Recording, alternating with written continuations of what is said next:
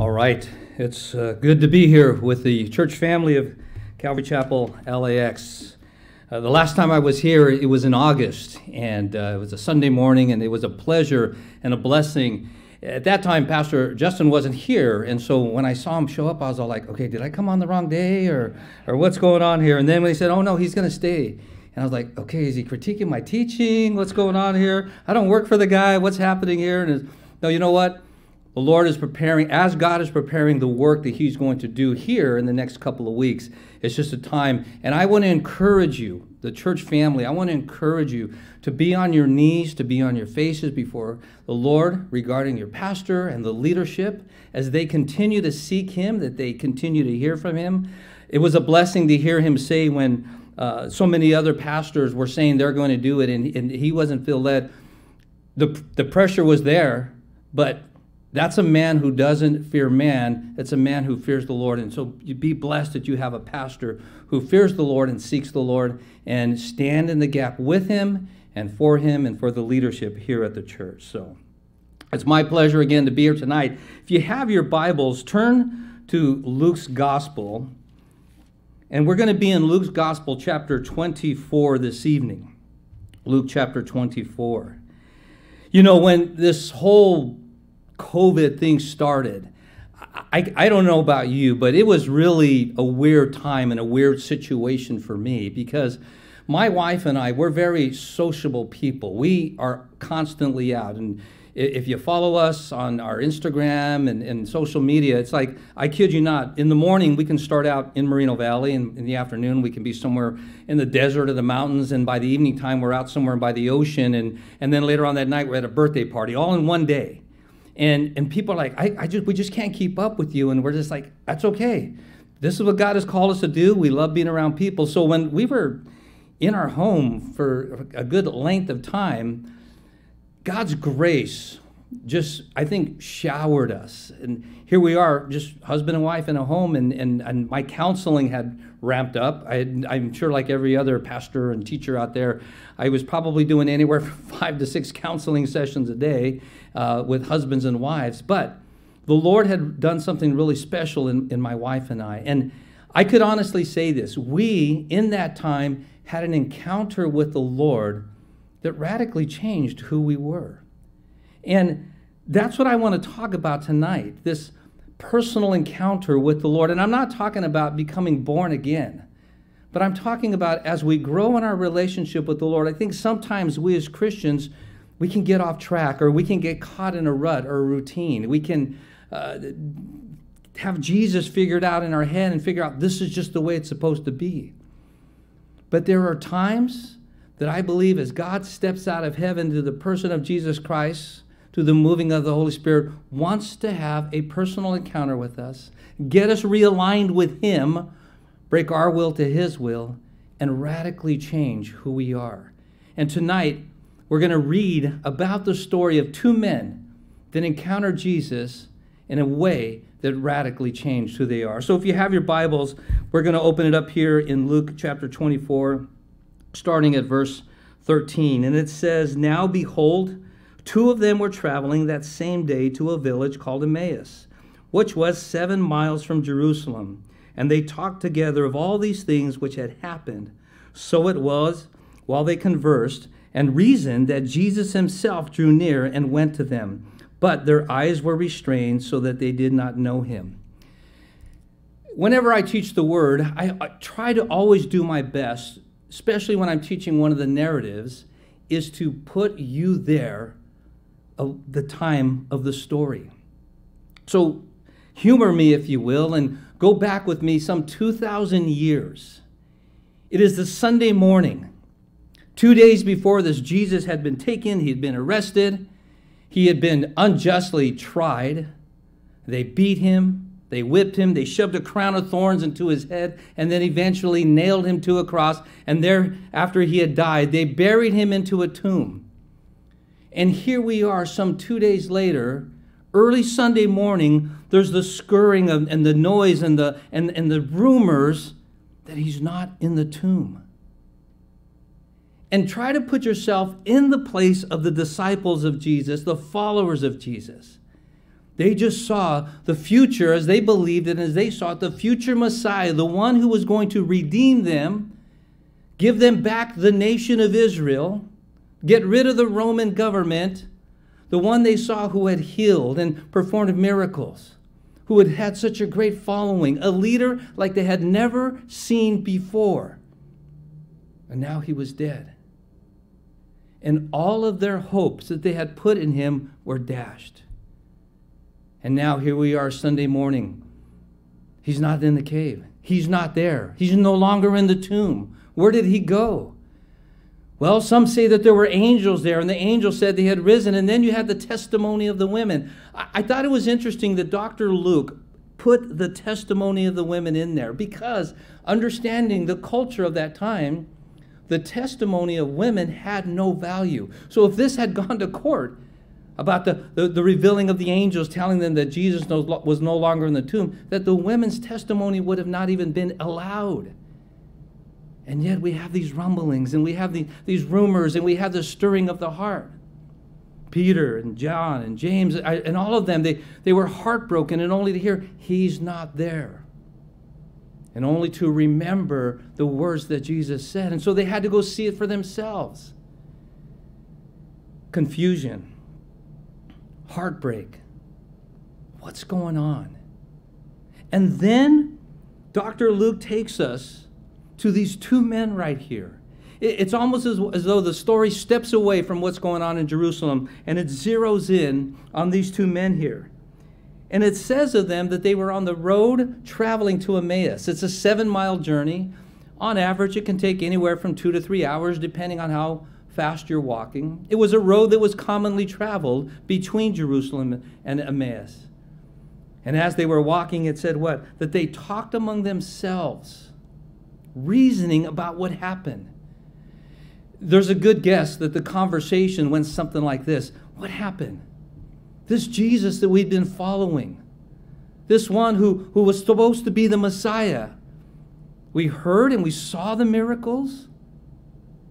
He was the one that fit the mold of what the Messiah was going to do when he came. He's the one that what happened? And as they were walking and talking along the way, as they were discouraged, grieved, Jesus joins them in this conversation.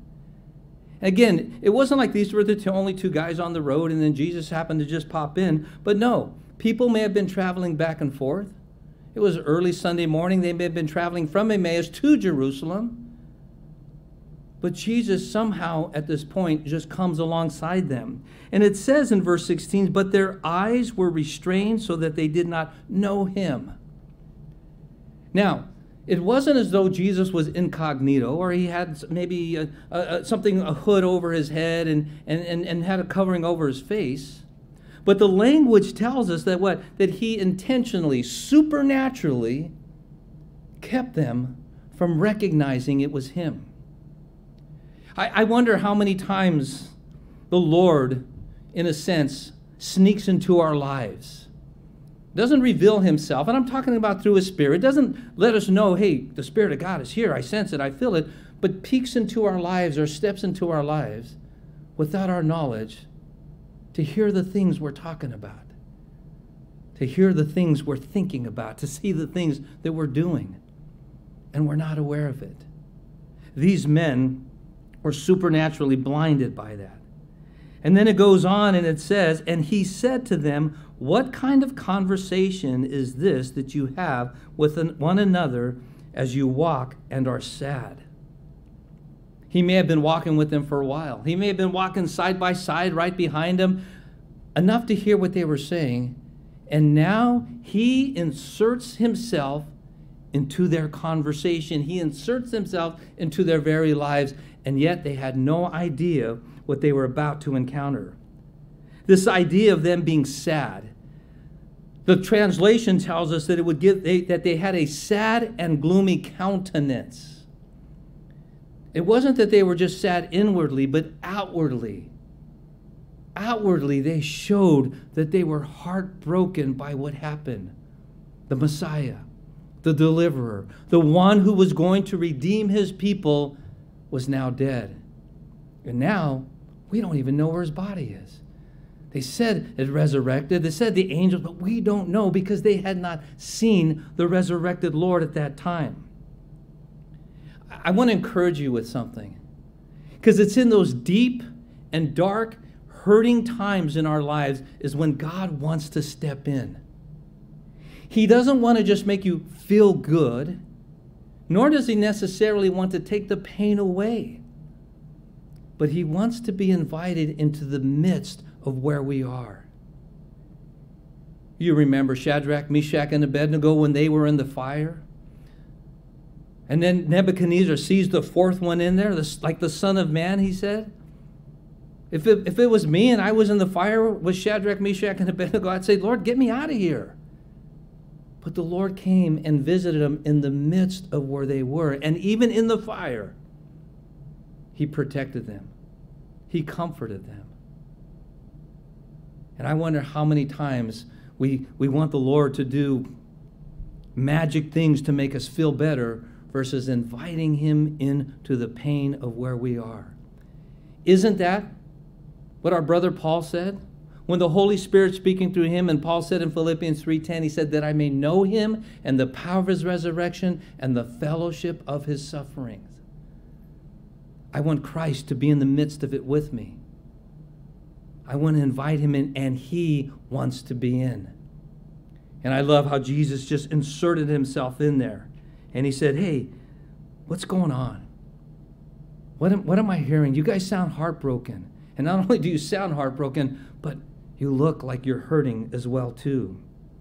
It goes on in verse 18, and it says, Then the one whose name was Cleopas answered and said to him, Are you the only stranger in Jerusalem, and have you not known the things which have happened in these days? In our vernacular today, it would sound something like this if we were in that conversation. Are you kidding me? But have you been living under a rock? Don't you know what's going on? How could you not hear about the things? Look how fast today, in our culture, in our time, information gets out through social media. And so that would have been the same reaction to Jesus had it been today. Would have been, are you kidding me? Don't you look at Twitter? Aren't you watching the news? Haven't you seen your Instagram? Don't you know what's going on?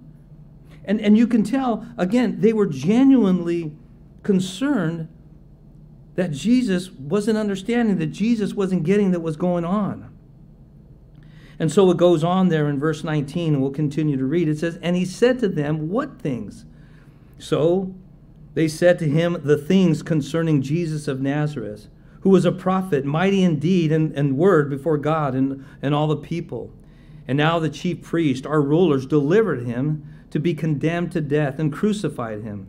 But we were hoping that it was he who was going to redeem Israel. Indeed, beside all this, today is the third day since these things happened. Yes, and certain women of our company who arrived at the tomb early astonished us when they said, what? They said that they did not find his body.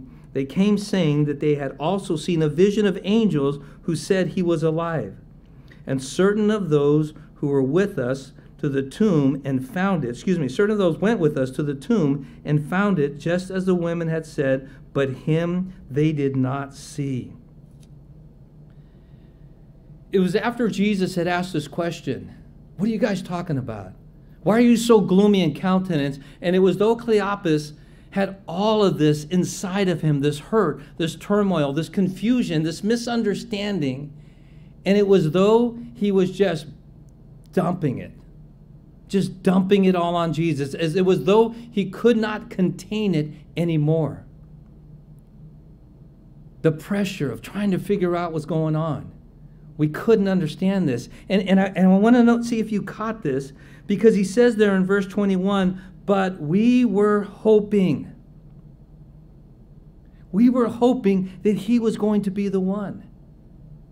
At this point, for Cleopas and his friend, and perhaps for the disciples and the others that followed Jesus, they all had lost hope. They had, in a sense, given up. I had shared at a funeral today, funeral of a man who I had the blessed opportunity to lead to the Lord just a few days before he passed away. And today, at his funeral, I had shared out of 1 Peter chapter 1, where it says, "Blessed be the God and Father of our Lord Jesus Christ, who has begotten us again to a living hope." Speaking of our inheritance that lies in heaven waiting for us.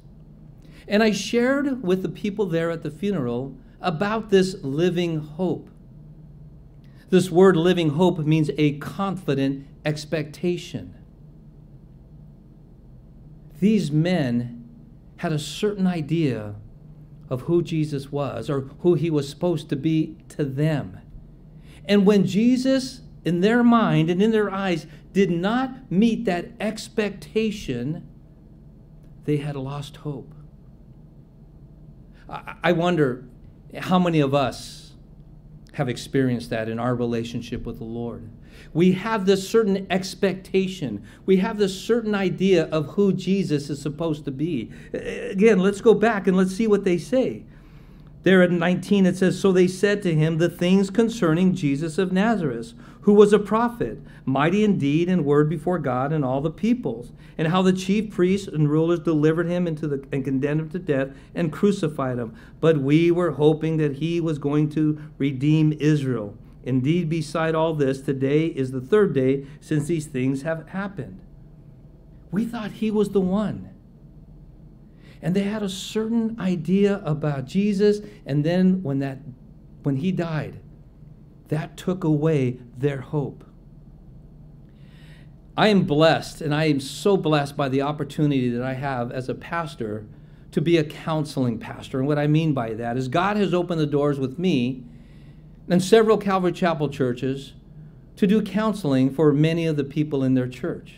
I've been blessed to be able to spend time with a wonderful man by the name of Dr. Charles Browning, who is a godly man and a biblical counselor who has trained me over the past 5-6 years in this area of biblical counseling and therapy.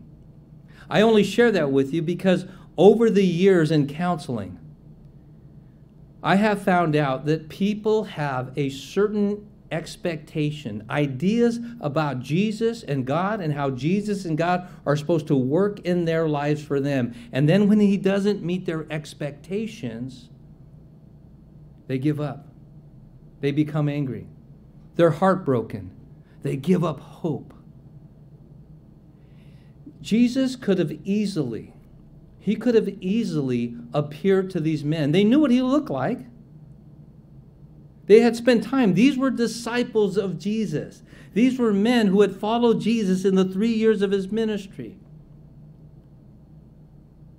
And I believe that Jesus did not reveal himself in the very beginning, which he could have. He could have said, "Look, guys, don't be discouraged. I'm resurrected. I'm alive." But I think they needed, in a sense, to confess their ideas, their perceptions, their understandings, their expectations of how they thought Jesus was going to work in their lives so that he, in turn, and I'll say it this way, can straighten them out. So here we are. Cleopas is answering Jesus' question. And again, the way the original language reads, it's as though he's just dumping it all on him. I cannot contain this anymore. The emotions in me are so heavy and so hard that here, I'm just going to dump it all on you. Jesus, we thought he was going to be this way. We thought he was the Redeemer. And then they came and they killed him, and it just doesn't make any sense. I think it's important that we as sons and daughters and brothers and sisters in the Lord, I think it's important that we learn how to cast our cares upon him.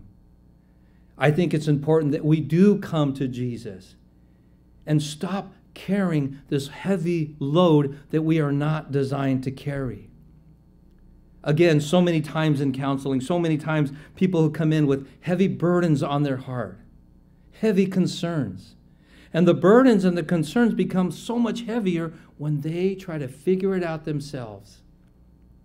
When they try to answer all the questions. When they try to use reason and logic to make something make sense versus just coming and saying, "Lord, here, I can't deal with this."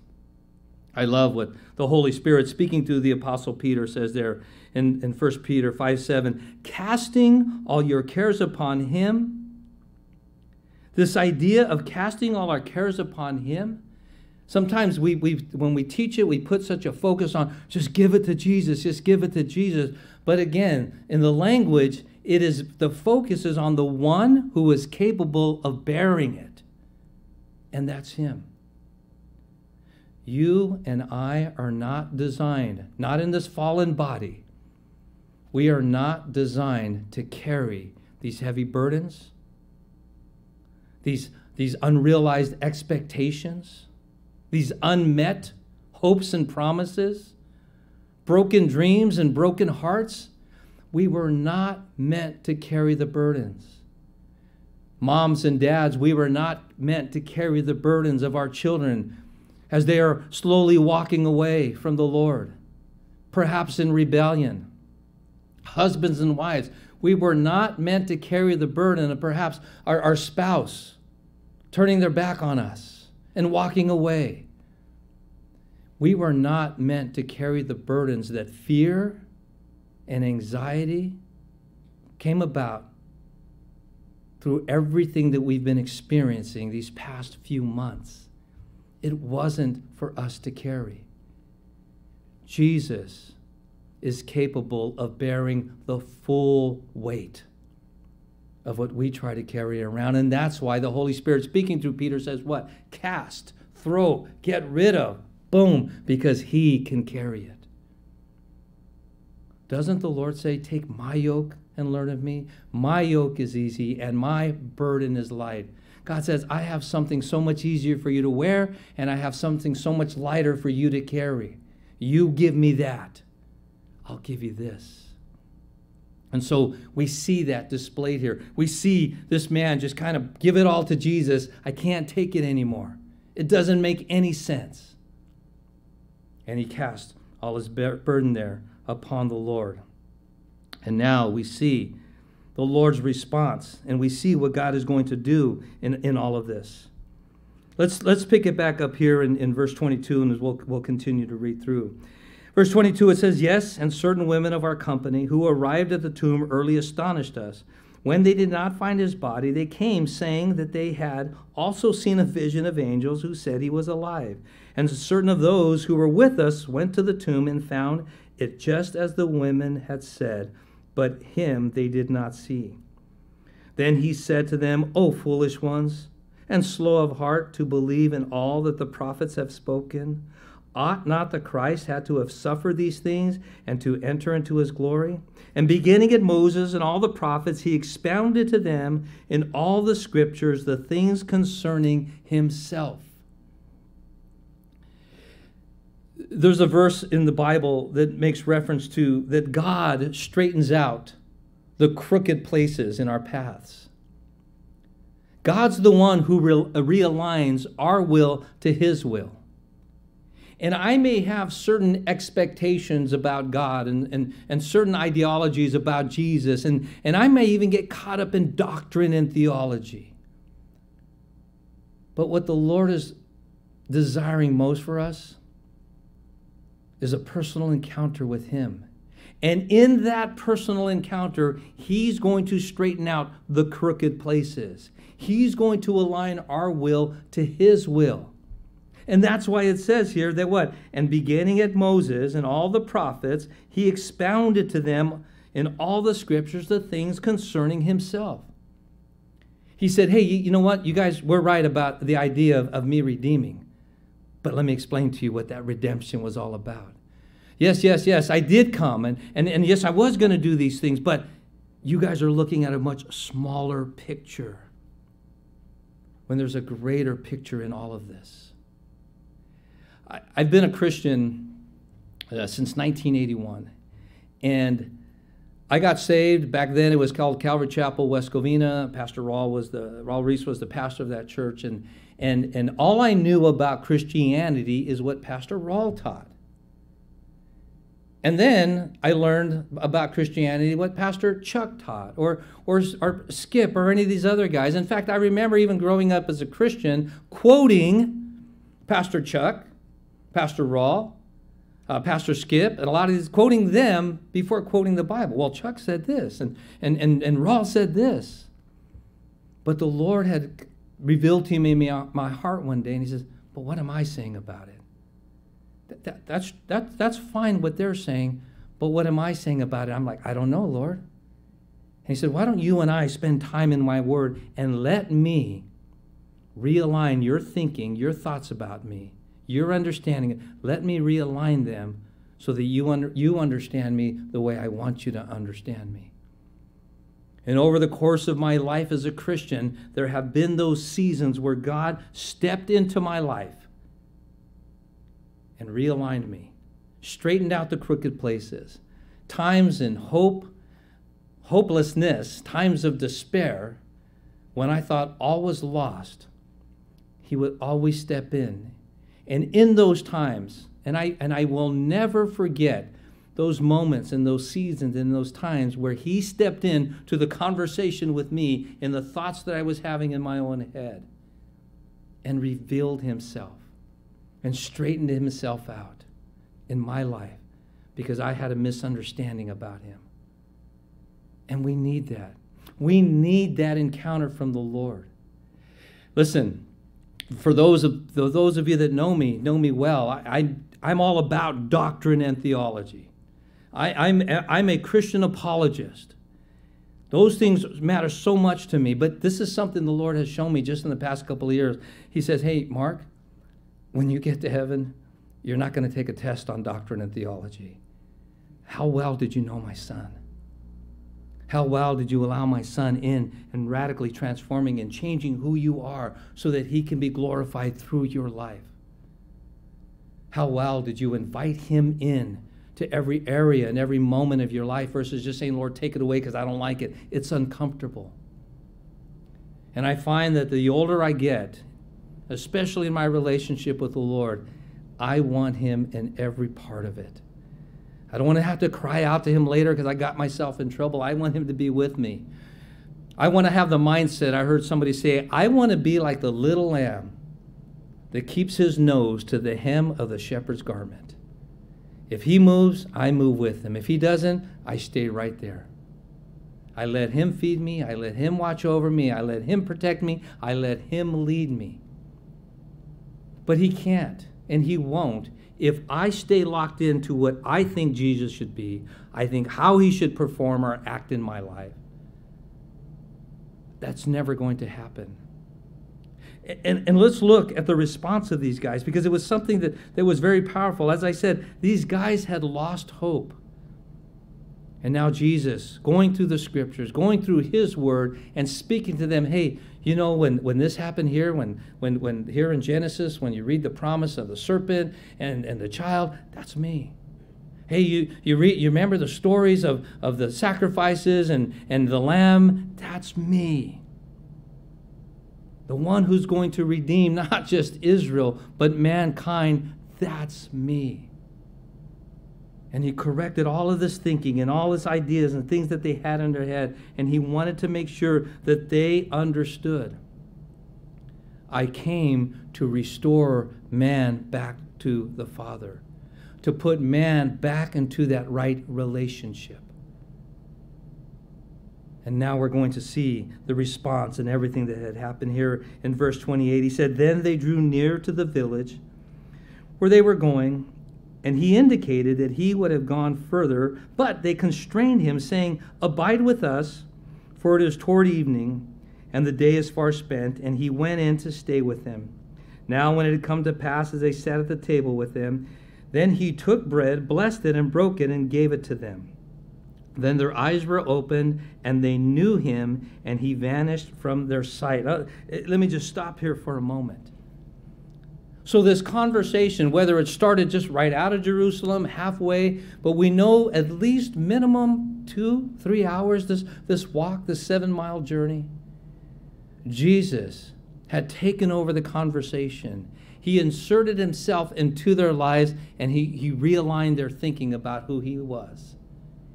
Now they come to their house, and most likely it was Cleopas' home. And as they come to his home, Jesus kind of gives the indicator that he's going to keep on walking. I believe that Jesus obviously knew where their house was. I believe Jesus' desire was that he wasn't going to keep on walking, But he was going to see from them, hey, are they going to invite me in? Not to just know about, but are they going to invite me in? And they signaled to him, and they said, wait a minute, stay with us. In fact, the word they use there is to constrain. That word constrain, it's almost as though they pulled Jesus by his arm. Perhaps put their arms around his shoulder and said, no, you're staying with us. And he stayed with them. When was the last time you invited Christ in? I'm not talking about salvation. I'm talking about just inviting him in. Lord, I want to know more about you. Lord, I want to spend more time with you. You know, when I go through the Word, this is me. The Lord has changed me in how I do things. I was one of those guys that used to try to do a chapter a day and try to get through it and everything. And then the Lord just changed me. He said, hey, why don't you hang out in this section for a little while? Why don't you just hang out and watch what I share with you about me, my character, my nature. Watch what I reveal to you about you. Your anxieties, your fears, your rebellions, your fear of man, whatever it may be. Let me reveal things to you about you. And so I've learned that as I go through the Word and as I invite the Lord into the Word with me, I say, Lord, do not let me leave this area until I know you better than when I first jumped in. If you look at one of my old Bibles, you'll see that in Galatians and Ephesians and Colossians and in that area right there, in Philippians, that's the dirtiest part of my Bible because I spent months there.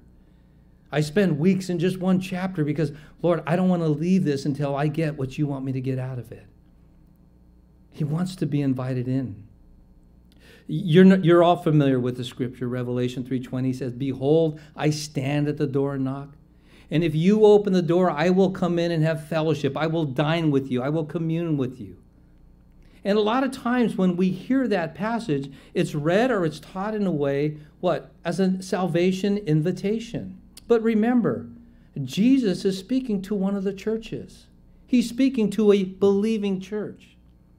And there are times that God wants to be invited into our lives to the point that he'll knock on the door. He'll let you know he's there.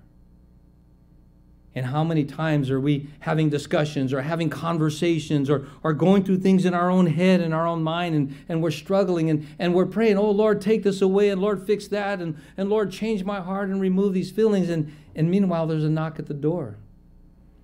Most of us now, we have apps on our phones that tell us who's at the door so we don't have to answer it, right? But I get this picture. I'm a very visual guy, so I get this picture. My wife and I, we could be having an argument. We can be having a discussion, and I could be praying in my mind, Lord, she's wrong. Tell her she's wrong. And she could be praying in her mind, he's wrong. Tell him he's right. And I'm just like, Lord, what do we do? And he's knocking at the door. Hey, if you just let me come in, I'm going to show you a much better way of handling this. I'm going to show you a much better way of dealing with it. In fact, if you get out of the way, I'll do it through you. But you got to invite me in. He doesn't just come into our hearts that one time through the Spirit. He wants to be invited in every area of our lives. And that's what these men did here. They invited him. They constrained him. They said, come abide with us. That means to be present, to remain as one. And then Jesus does something radical here. He does just something so out of the ordinary because let's just say it was Cleopas' home. He would have been responsible. It was his house, so it would have been his cultural responsibility, what? To serve his guest. But Jesus does something crazy here.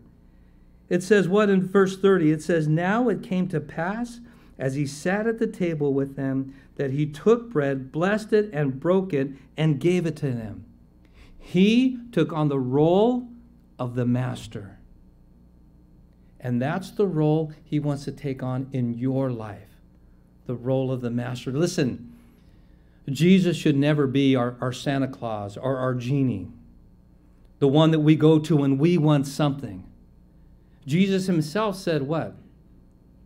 You can't serve two masters. You're going to love one and you're going to hate the other. Your flesh, yourself, your sin nature, the world, the enemy, all of those are vying for your allegiance. They want to be Lord over your heart and over your will. And guess what? So does the Spirit of God. And Jesus wants that role of master in your life. Because the word says we are his slaves, we're his servants. And he took on that role. The Cleopas should have done it, or the other man, whoever's house it was. But Jesus took on that role. And you almost get the idea there as he begins to break the bread, as he begins to pass it out. You almost get the idea of him reenacting something that happened just a few days before that. The Last Supper, Jesus serving, ministering to them, washing their feet. And it was the heart of a servant. It was that very act that God at that moment knew that these men were now in the right place to reveal to them who this was. Their hearts were primed. They had been humbled. They had, in a sense, surrendered to the understanding of God the right way because Jesus had straightened it all out for them. And it says what? That their eyes were opened, they knew him, and what? And then he vanished. As quickly as he just appeared into their lives, he was gone. But look at their responses. It says there in verse 32, and they said to one another, did not our heart burn within us while he talked with us on the road and while he opened the scriptures? Once they realized it was Jesus, they knew that there was something going on, even when they didn't recognize him, as he was explaining to them his true identity of why he came and who he was and what his role was. Something inside of them was just stirring up. And isn't that how it is? When God begins to reveal himself to us and we submit to that revelation, there's something that stirs up in us. I say it like this: I just can't get enough. I want more. Lord, let's keep going. Let's keep reading here. And then sometimes the Lord will say, no, I got something else for you to do. And I'm like, Lord, are you sure? Let's just stay here. I'm like Peter and the boys when Jesus took them there to the mountaintop. Remember, and Moses and Elijah came, hey, Lord, can't we just hang out here all night with these guys? This is awesome. This is like the coolest thing. No, I've got something else for you. I think sometimes it's important that we understand as Christians that Jesus didn't come into our lives to give us, please don't take offense when I say this, the warm fuzzies. He didn't come into our lives just to make us feel good. There's a great book, if you could ever get a hold of it. It's written by a man named Major Ian Thomas, and the name of the book is called The Saving Life of Christ. And in the first chapter, and in the first paragraph, he says, Christ did not come and simply die for your sins or to wash from stain away, but to prepare your lives, or he says, to prepare the divine decks for divine action. God wants to use our lives. When we're wholly surrendered to him and we understand what that means, now he's ready to use our lives. What? So that he can be glorified through us. In other words, we're not meant to just, hey, keep it all to ourselves. These two guys, they could have just said, hey, man, he visited us. He didn't reveal himself to the other apostles. He walked with us for these number of hours on the road to our city. He came and said, he served us. No, they could have stuck with that. But they knew God had something greater for them. And in fact, look what it says. Verse 32 again. And did they not say to one another again, did not our heart burn within us while he talked with us on the road and while he opened the scriptures to us? So they arose that very hour and returned to Jerusalem and found the 11 and those who were with them gathered together. These men were so excited and so stirred up that they got back on the road and went for that 7-mile walk. This time, I'm sure it was shorter. I'm sure it didn't take 2 to 3 hours. Maybe they ran, but I guarantee you there was such excitement in them. You know, during the whole time of being on timeout with COVID and, you know, when they were letting us, at least in the Riverside County, you know, okay, you can leave your houses and go for walks. Get out into the sun. My wife and I would go on walks, and she really loves to walk, and I don't. And we went on some long walks, and when we came home, if my wife would say, let's go on that walk again, I'd say, you're crazy. No, go take the walk by yourself. I'm not going. And she would take me out on these 3, 4, 5-mile walks. And I'm thinking, there's no way I'm going to go back out. These guys, they were so excited. They got back on the road and they went out. Most of us, hey, I encountered Jesus. I'm cool. Let's just leave it at that. No. God wants to stir our hearts. He wants to stir something up in us so that we go and preach and let others know what God has done. And so they get to the city, and they're there with the 11, and all the others were around. And it says this, and it says, verse 34, saying, the Lord is risen indeed and has appeared to Simon. And they told about the things that had happened on the road and how he was known to them in the breaking of bread. So as these guys get back, they come to Peter and James and all the other guys. They come back, and they're getting ready to tell their story, and all of a sudden they start hearing the testimony of others.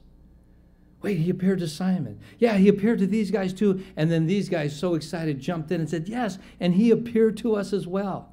He walked with us on the road, and then he stopped off at our house, and we had a meal together. He served us. And now we are hearing the confirmation of the work of God in their lives. Again, God didn't just save us so we can keep it all to ourselves. No, he saved us to free us from the power and the bondage of sin. What? So we can go out and tell others. Our testimony is so much greater and so huge. Listen, I can quote Bible scriptures all day at people. I can stand and share the gospel and Romans this and John that and everything. And for some people, man, it's just going to fly right over their head. But when I share the power of what Christ has done in me, and not only that, what Christ is doing through me, that's going to impact people's lives. Our testimony. I believe that every single one of us should have a 3 to 5 minute testimony always ready to go. And I'm not necessarily talking about, the days of old when I got saved. But what's God doing in your life today? If you had to stand before a group of people and give a 3 to 5 minute testimony of what God is doing in your life today, would you be able to do it? Or would you have to reach back way in the days when you got saved? Because, see, you haven't been inviting him in. You haven't been allowing him to realign your will to his will. You haven't been allowing him to speak to you so that you have the correct understanding of who he is. Because when that happens, that, my brothers and sisters, is the game changer in your life. These men could not help but go out and share what they saw in Jesus. And perhaps tonight you're in that place. You know Jesus. You've accepted him as your Lord and Savior. But to him, he's doctrine, he's theology, or He's the one that you want him to fix this and fix that for you. But you're not willing to humble yourself before him. Allow him to straighten out the crooked places in your thought life, in your heart life, in your physical life. And you're keeping him at bay. It's said of the children of Israel in Psalm 78:41, that they tempted God and limited the Holy One of Israel. How do you limit God? In fact, another translation says they frustrated God. Because God wanted to do so much for them, but they put God in this box and said, no, this is how I expect you to do it in my life. I believe, especially now, more than ever, we all need that personal encounter with him like we've never had before. It could start right where you are. You invite him in. You invite him into your thought life. You invite him into your heart life. You invite him into your life as you live it out. Lord, what do you want to do in me? What do you want to reveal to me? What crooked places do you want to straighten out? Lord, what are the misunderstandings I have about you? And how do you want to work it out so I understand you properly? And that personal encounter with him radically changes who you are. That you can't stop yourself from letting others know who Christ is, what he's done for you, and what he desires to do through you. Amen? Why don't you join me in a word of prayer? Father, I thank you for the opportunity tonight to bring forth your word and your message and your exhortation to your sons and daughters here. Lord, that we wouldn't be caught up in religion, but we would be caught up in you through relationship. That we wouldn't leave you on the other side of the door, wishing and hoping that you would take care of things in our lives, but we would invite you in. And Lord, any misunderstanding, any misguidance we have about who we think you are and how we think you should be doing things, Lord, we invite you in to straighten us out. Straighten out those crooked places in our minds and in our hearts and in our lives. And above all, Lord, that everything that we say and do glorifies and honors you. You in us, you through us.